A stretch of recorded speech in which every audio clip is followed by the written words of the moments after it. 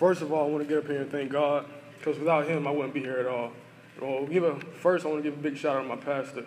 He made this decision more clear to me Sunday. He brought me to the altar and he prayed for me, so that really helped a lot. That made my decision really clear. Next, I want to give a big thanks to my parents. Y'all pushed me from the time I stepped on the court. Y'all always been on my back, just working hard. I want to give a big shout out to my four brothers, my sister. Y'all pushed me from day one.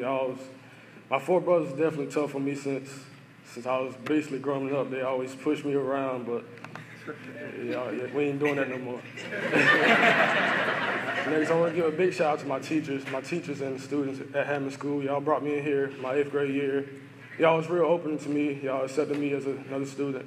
And lastly, I want to thank my 3 coaches up here. They pushed me from day one in 8th grade. It's been a long journey with all y'all,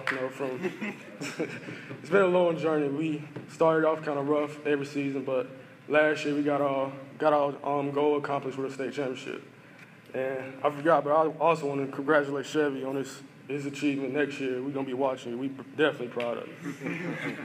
I thought long and hard on the decision, but next year I'll be attending the University of North Carolina.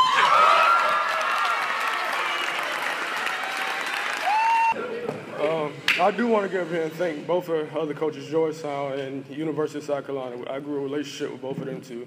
And it's been probably the toughest call to make, tell me I wasn't coming, but I really want to thank them. I know they're not here, but I know that's it, but I really want to thank them.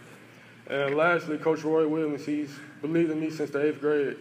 And that was always my dream school, honestly. And the decision been long and tough, but I think I made the right decision for me and my family. That's where I fit in best. And and that's where I wanted to end up at, and that's where my heart was on. So I want to thank everybody for coming out tonight. The Gamecocks are 1-1 under interim head coach Sean Elliott. Nick Jones was in Tennessee on Saturday. We're here at Neyland Stadium as the South